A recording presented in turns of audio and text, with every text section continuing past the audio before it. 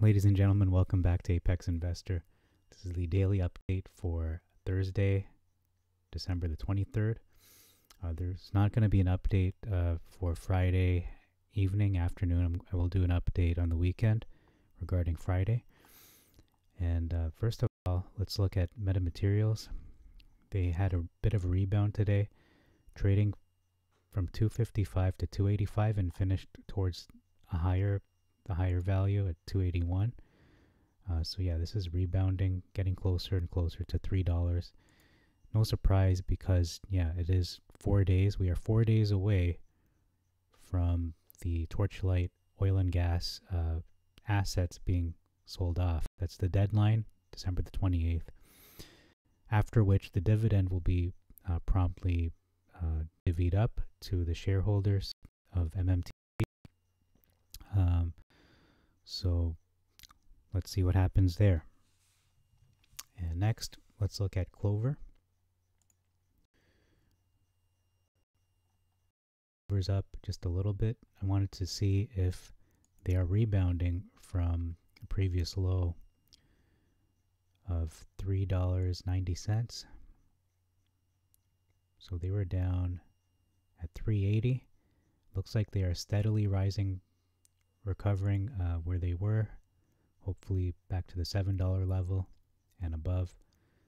This stock was pretty stable and steady at when it dropped from 20, then from 13, 12, 13, and was relatively steady for the most part. I'd say between, well, just under $10, but above 7. So that's going to be interesting to see. I'm just going to open up MMTLP. Okay, good news with MMTLP. Nobody's selling.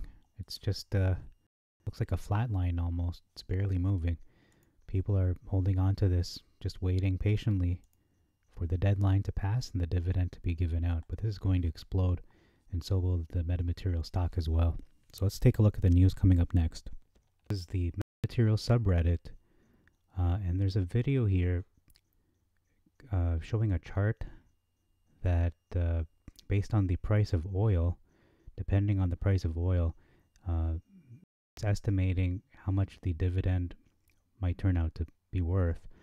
At the low end, we see here $30, which would be less than $10 worth. If the price of oil is 40, well, we already know it's more than that. It's around this range right here that has been highlighted. So the price of the dividend, according to this chart, could be as high as $30 to possibly even above 70 at the very high end, which is $20 per barrel, which I don't think is the case right now, but we're closer to the middle. So we could possibly see 30 to as much as 50 per dividend. So that's very interesting. We'll see what happens with that, but that's an interesting thought. And let's move on.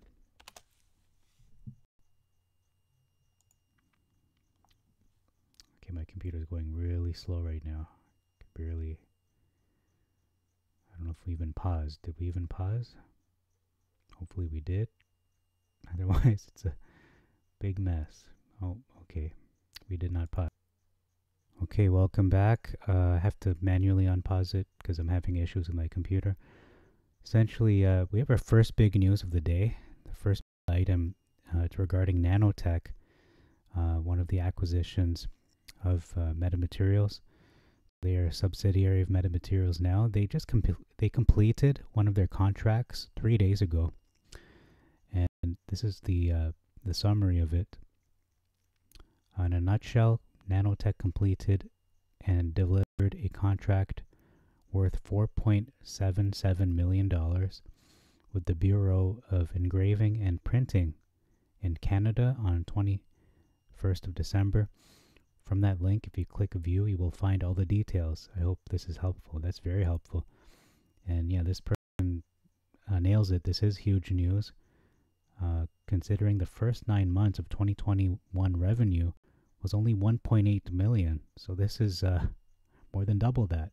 I wonder if all the revenue will be applied fourth quarter or if it was spread out. I also saw a post that the contract was renewed Awesome. Yeah, that's really good news. So the contract was renewed. It was also renewed. I'm so excited it came and talk properly. Thanks for the info and update. I checked the charts at market, and the dip pattern on Meta was exactly the same as with gaming store stocks and cinema stock. So it's fair to assume Meta is in the same basket being shorted. Yeah, they are one of the most shorted stocks in the stock market. I'd wager that nothing new or other good things. I think he's saying no good news matters until we have further clarity with the dividend and what that entails. Until then, we might see lower numbers, as they seem to be shorted in a similar manner as the other two, talking about GameStop and AMC. What was noteworthy, though, very low volume.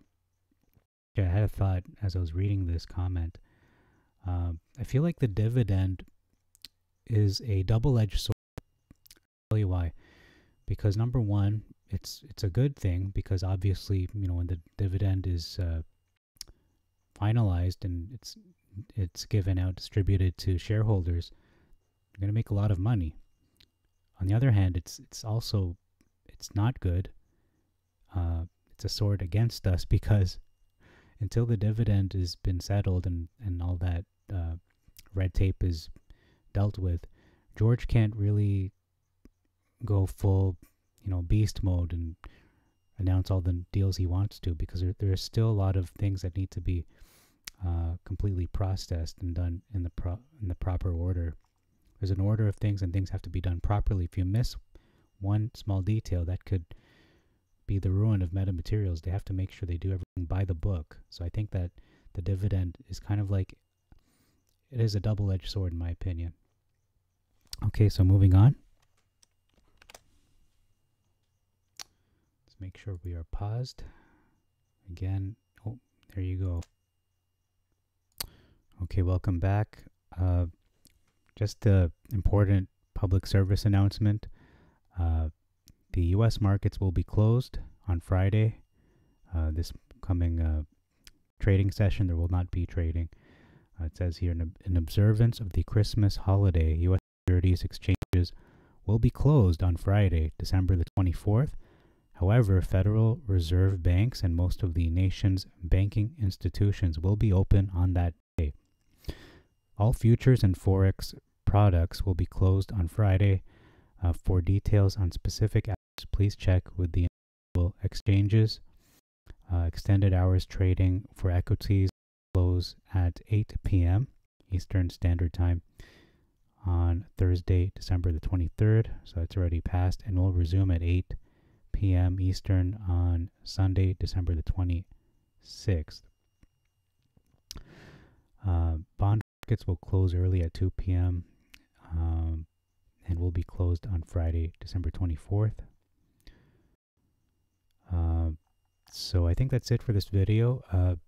By the time we do, well, we won't, I don't know if I'll do a weekend update. Well, depends if there's any news at all during the weekend.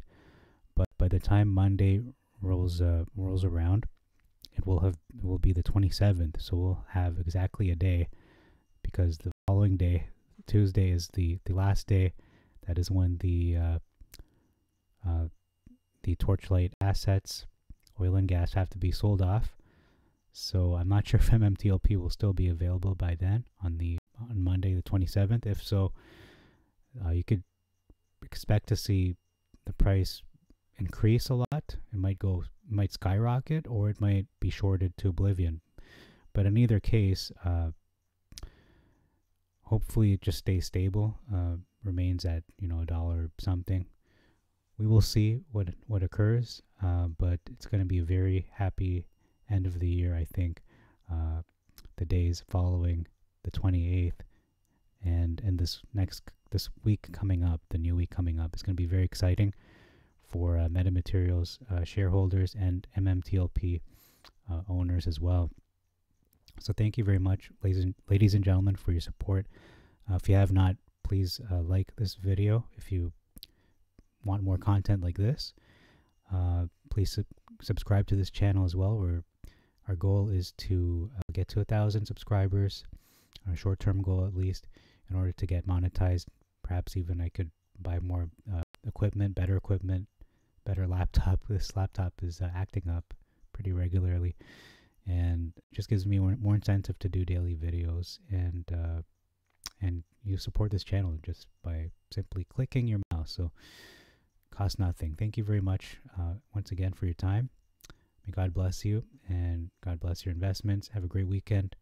And if I don't post something on Sunday, we'll definitely have something for you on Monday. So until next time, this is Apex Investor.